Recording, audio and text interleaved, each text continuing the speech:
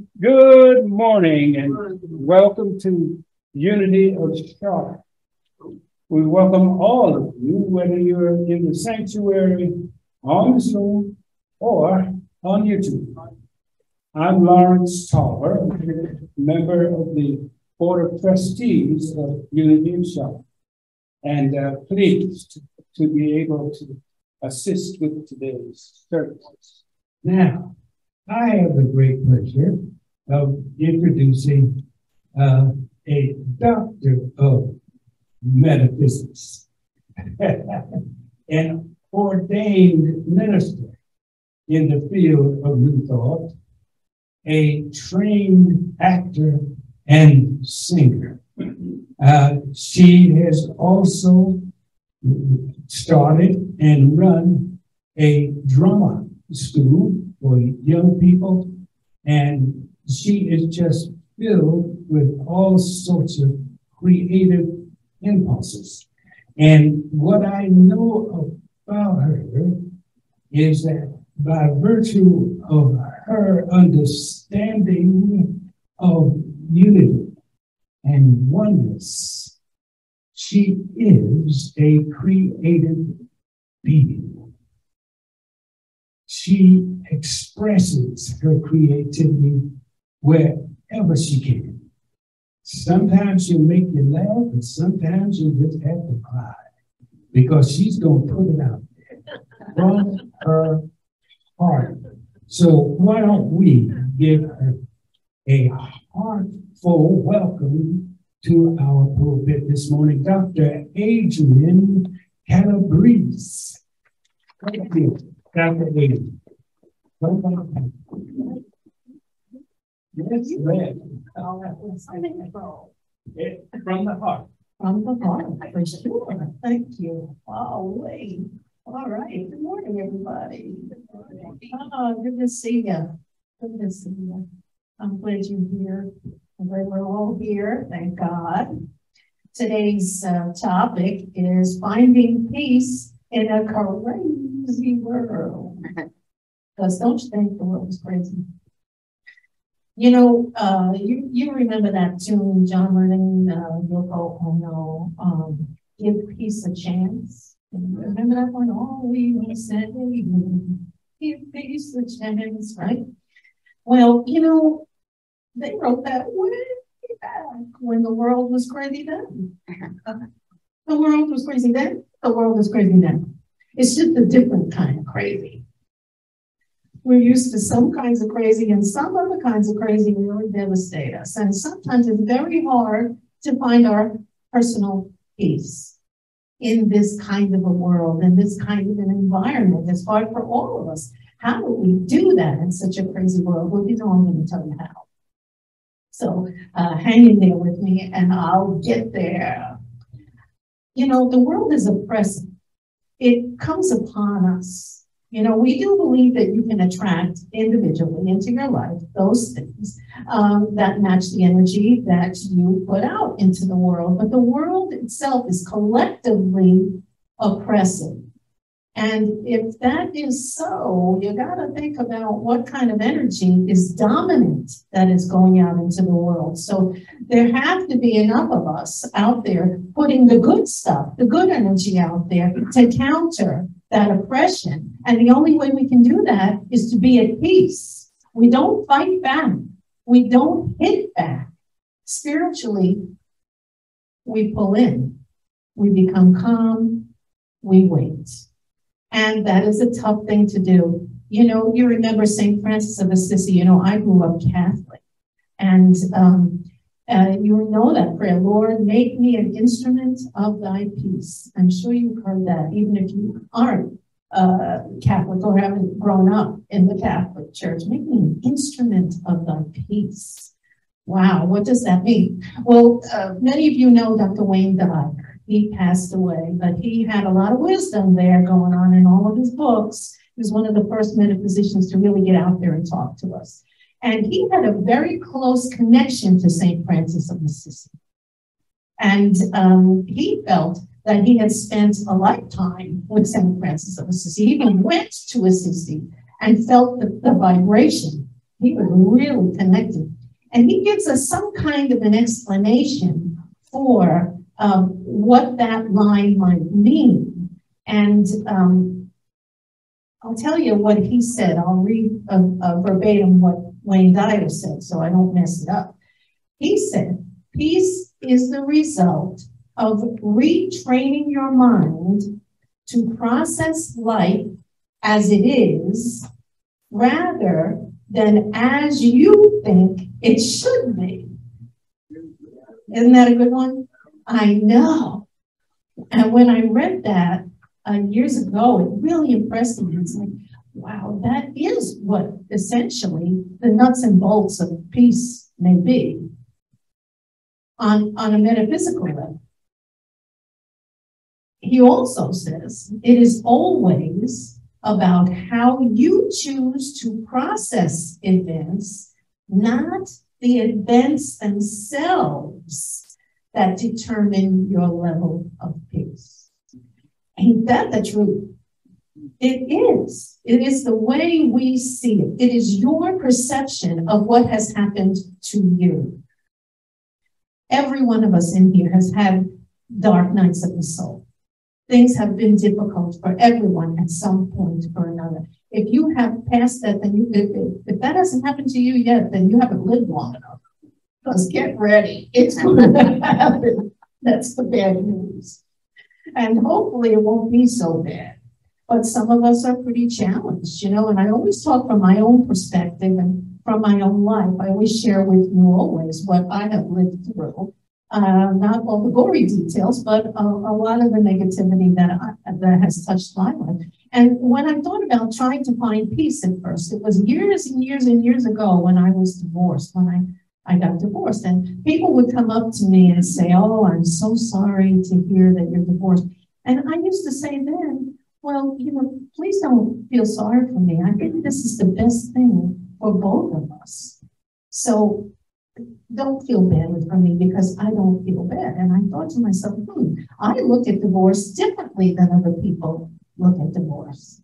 Some people see it as a terrible thing. I see it as doing good for each person so that they can be happy and not miserable in the same place for the rest of their lives. But guess what? I got another shot in the arm, so to speak, when I got breast cancer. And that'll knock your block off if you're not expecting that. And I wasn't, as you know, and you've all been so kind to me through it. When that happened to me, I was beside myself. I was beside, my whole world was thrown upside down. It was a shock. And I'm sure some of you had other diagnoses, things that have happened that have shocked you. Well, now it took me a long time to come to grips with it. And I'm thinking too, at the time, I wasn't thinking about how do I find my peace until I could get those emotions under control, be objective, look at the situation, think about what I already know, what I already believe spiritually has to come back to me. You know, we're human. We're going to forget that stuff. And then we have to be reminded. That's what people like me standing up here are trying to do, is just remind you of what you already know. And then I need to remind myself. Every day I need a reminder. So I thought to myself, wow, I have to look at this thing from a different perspective. And when I did, and when I went through all of my machinations, which I will tell you about, which are the how-tos, I got it together. I got it together. And it didn't take that long. Grief, on the other hand, has touched my life in a big way. And I'm sure it has touched everyone's life in some way or other. I lost quite a few people in the space of a couple of years, including both of my parents. And it was a tough thing, as it is for everyone. And it's the same kind of process. How am I going to look at that loss? How do we look at it? How do we find peace in loss? How do we find peace in trauma? How do we find peace? Well, guess what? The good news is we can find peace in all of it. And I'm going to tell you how. I have the formula, and so do you. It feels sometimes when things occur in our lives that we're never going to find peace. You know, sometimes you think that no matter what I do, I can't feel calm with this. I can't feel at peace with this. I can't get this under control. That is a totally human reaction. When events or situations upset us, when they're difficult, they instill fear. That's the word, fear.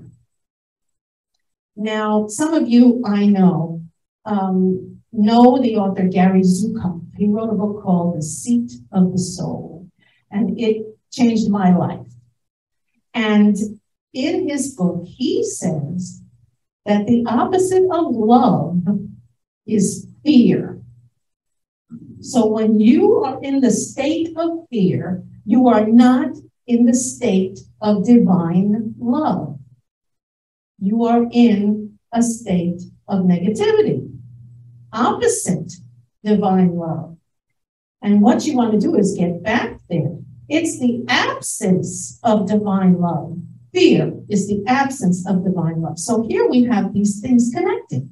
We're connecting. We can't get our peace because we're in fear, because our brains can't process fear and peace at the same time, because they are just plain and simple opposites. What we're looking for is the peace of God, and we are going to find it. We can find mental, spiritual, and physical peace. We can find it. We can have it. When the situation is extremely difficult, you can find your peace with it, the peace of God. When you think about it, and I think about it this way too, when I'm in prayer and there's a difficult situation, sometimes I don't say, "Dear God, thank you for relieving me of this terrible thing that has happened to me or to someone I love," etc. Instead, I say, "Dear Lord, give me peace in my heart. Help me to find peace, because I can help other people when I'm at peace."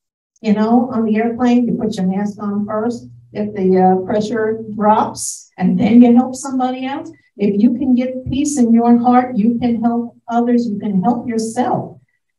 There is hope. Here's the key. Here's the key. The key is accepting life as it is, as it comes. When we give up resistance, now resistance is a very most often used spiritual word when we talk about being in opposition to what we want to manifest in our lives.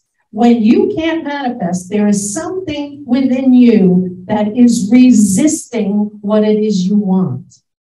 So if you don't have peace of mind, there is resistance somewhere within your mind, your heart, your thoughts, even if you're not conscious. And if there is resistance, I'm going to go out on a limb and say there's probably fear. If you go back and really look at it. But we have the idea and the power and the might to choose peace, to decide to be at peace. You know, sometimes people say that's what love is about. You decide to love someone. You feel an attraction to this person, a friend, or a romantic partner, whatever it is, but you ultimately decide to give them love, to love them and give it and take it from them. That's what we're doing with peace. We have to decide to have peace in our lives. We have to choose it. Choose it. That's the thing. We have to accept it, what happened. Okay, this awful thing happened in my life. This disappointing thing happened. This traumatic thing happened. This death happened in my life. How am I going to face this? What am I going to choose? Instead of heartbreak, instead of fear, what am I going to choose? Choose peace. before you choose anything else, because God is peace. When you choose peace, you choose God. And you can resolve to stop the resistance by making that decision, that choice. And it's not that hard. And you know, I always tell you how we're gonna do this. So I'm gonna. And I have some practical tips here for you that I use. This is what I use to get back to my peaceful place, to find the place within me that is the God within, to be at peace no matter what hits me. Now, here's the thing. You're a human being, so you have to recognize that there is a human response to these things that happen in the world. So I'm not telling you deny, because then that will put you in the place of how someone will say, oh, you know, he's in denial, she's in denial. Have you heard that one before? I love that. I love that. Oh, denial. Well, here's the thing. We're not denying because we're human. We have to respond in a human emotional way. You have to recognize your response. So when I get disappointing news, I recognize my response. I cry a lot. I try to wrap my head around what in the world is happening to me right now. What's going on? If you can be objective, step back a minute, take a look at it and say, what's going on in my life? What is it that is upsetting me about this? What is scaring me? What is scaring me? What is inciting fear within me about this situation? You got to look at it. And then you got to ask yourself a few questions. Is staying in that place in your mind worth it? Is it worth giving up your joy, your power, your energy to stay there? I don't think so. You can say to yourself, I will not be unduly upset about this thing. It will not get my power. You know, you can stand up to it. You can stand up to it. I know there are all those, you know, Elizabeth Kubler-Ross stages when we're grieving, not just the loss of people, but grieving different loss in our life. I'm telling you, you just got to tell yourself, I'm not going there. I'm not going there. I'm not letting that get me. I told you about my boyfriend from Texas when I faced a problem and he'd say to me, honey, still got a problem. That's a personal problem, not yours. It's not your problem. You can choose to recognize it. Then you say, I'm not hanging on to this thing any longer than I have to. Any longer than I have to. So I have to recognize it. I have to feel those emotions. I have to feel bad. And then I got to get up off the floor and say, okay, I'm not going to stay there indefinitely. Then I often ask myself, what is the worst thing that has ever happened to me? You ever ask yourself that question? What's the worst thing that has ever happened to you? I think about that. And then I compare what is happening to me in the moment, in that awful situation, with the worst thing that ever happened to me. And I say to myself, does this take over as the worst thing that happened to me? And I think it takes number 2. Sometimes it does. Other times I look back at it and I say, oh man, I got through that. I can get through this. Don't forget where that strength was. Don't forget that spiritual bank you put deposits in with your strength and moving forward. That's what you did. Now you need to make a withdrawal. And you have to say, all right, give me the strength to do this. I can get through it because I got through that. You ask yourself these questions. You'll find your strength. You look at the situation and remember always that nothing is permanent. Nothing is permanent except death and taxes. Well, we can't get away from the first. And we might invade the second, but sooner or later it's going to get you. But nothing else is permanent. Nothing. You don't have to live with it for the rest of your life from the negative perspective. There may be something that changes your life. Yeah, you live with that. But you don't have to live with the negativity of it, with the sadness of it, with the trauma of it, with the fear of it. So you got to look at that situation and know that darkness passes, and it passes into the light. There's only one way for it to go. It goes to the light. It will pass. It will pass. I used to have a teacher when I was in grade school who used to say, time will pass. Will you pass your tests? Everybody's doing terrible. Said, uh-oh.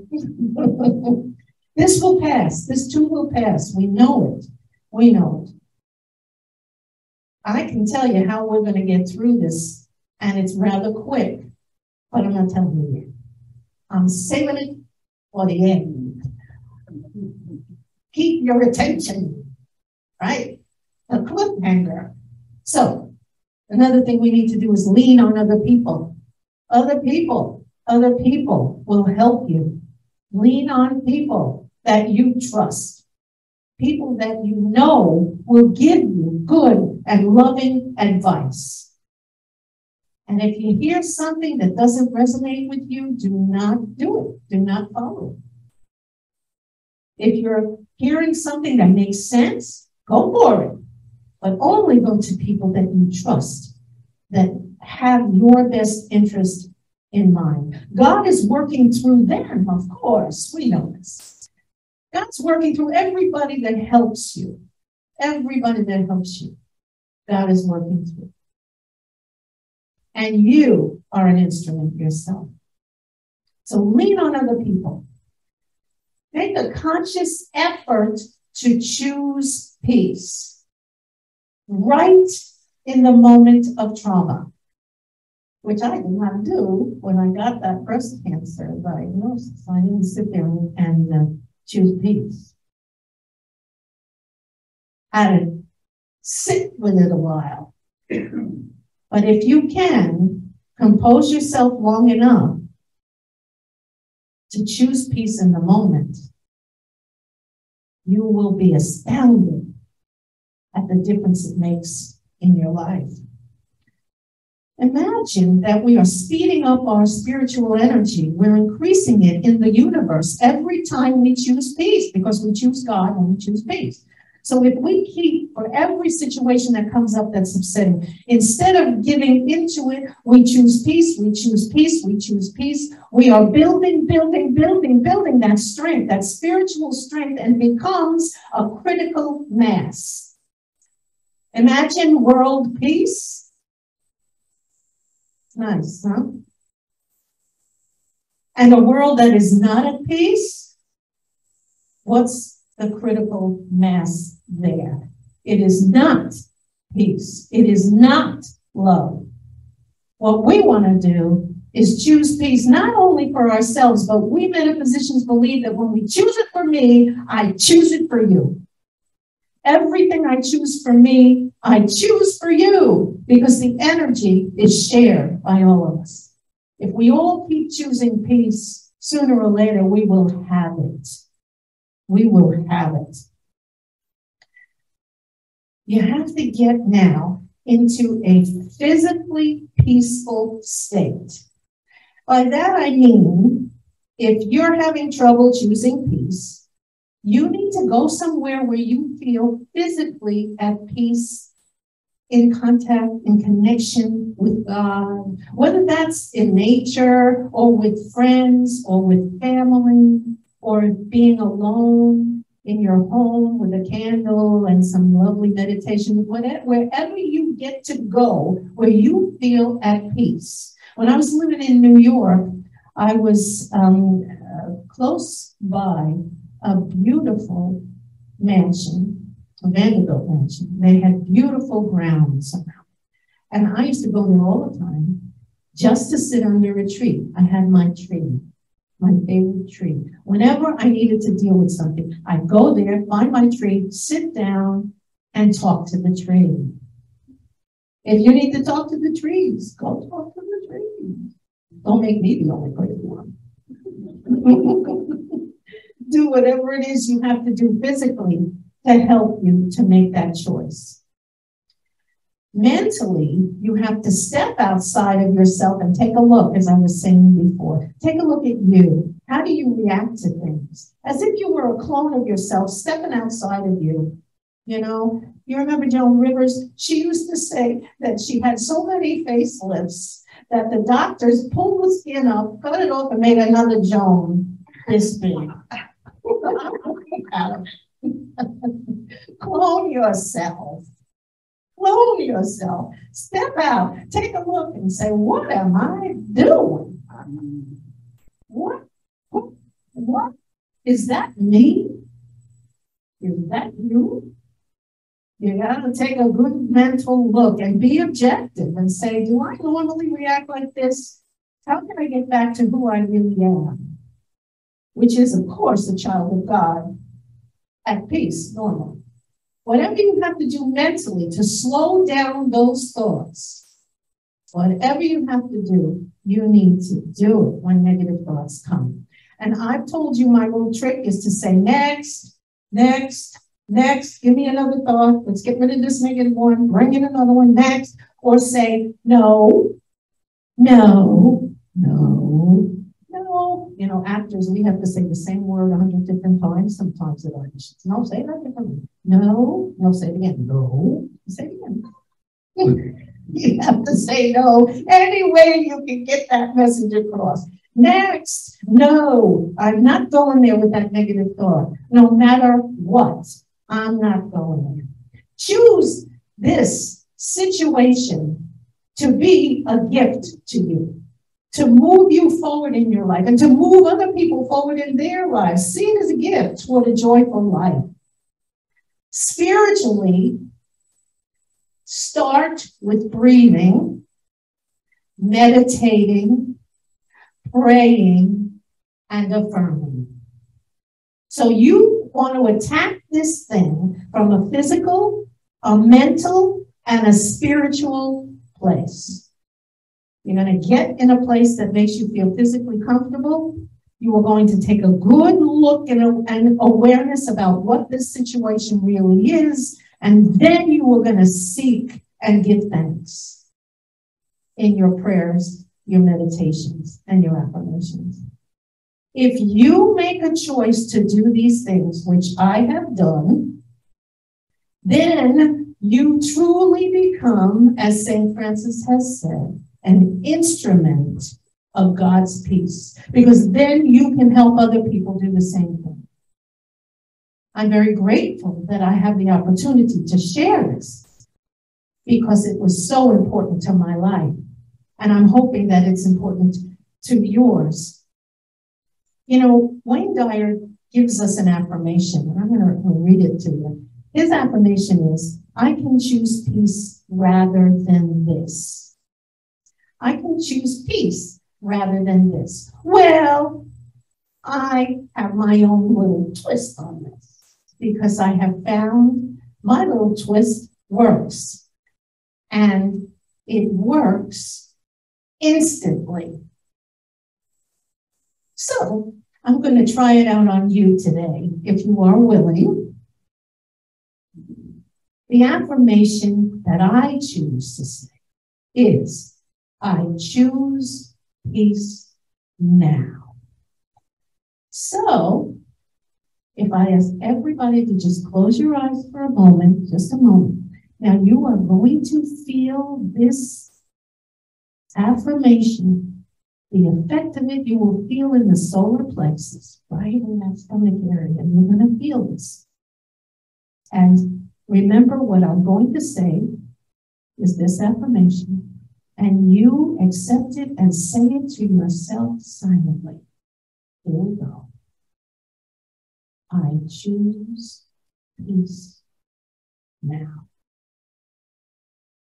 I choose peace now.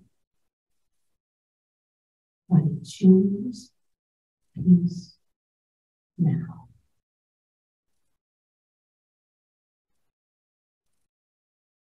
And slowly recognize that feeling of peace in the solar plexus.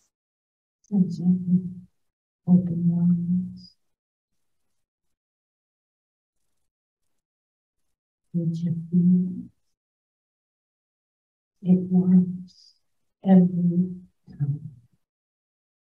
Every time. When you are able to use that phrase to pull yourself together, it has been a lifesaver for me. A lifesaver. It's instant relief for me. It's like taking a pill. Instant relief. Puts me in a wonderful place no matter what the situation is. And you should use this whenever you're angry and you're finding it hard to control, whenever you are in pain physically, whenever you are in pain emotionally, whenever you are suffering a trauma, a disappointment, when you're under stress, when anything negative is touching your life, you stop when you can, hopefully not while you're driving the car, and you say, I choose peace now. That one word makes all the difference. We're not saying whenever, we're saying now. I choose it now. And that's an instrument, if I've ever heard one. So, when you use this affirmation, you can always tack on, and so it is. So you can say, I choose peace now. And so it is. Yeah. That means it's a done deal. Use it. It is your key. It is your power. It is the way toward a happier and more joyful life. And all I am saying is give peace a chance. Thank you, everybody. God bless you.